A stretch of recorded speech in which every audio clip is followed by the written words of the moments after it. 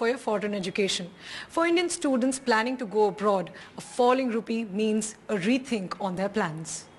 Prabh Noor, a foreign education aspirant, says a couple of his friends had to drop their foreign study plans because of the rising prices. Initially, we had not planned to take a loan because the Canadian dollar was not that high, but because of the depreciation in the Indian rupee, we are going to take few loans, and I'm also going to apply for a scholarship. Earlier we have that much fund, we can pay off our tuition fees, but now we are struggling in loan process.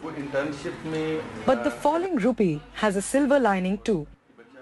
On the average, foreign education, the cost has gone by nearly 10%.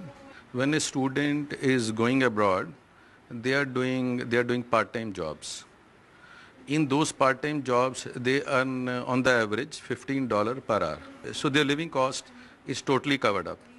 Saving the rupee has cost India its forex reserve.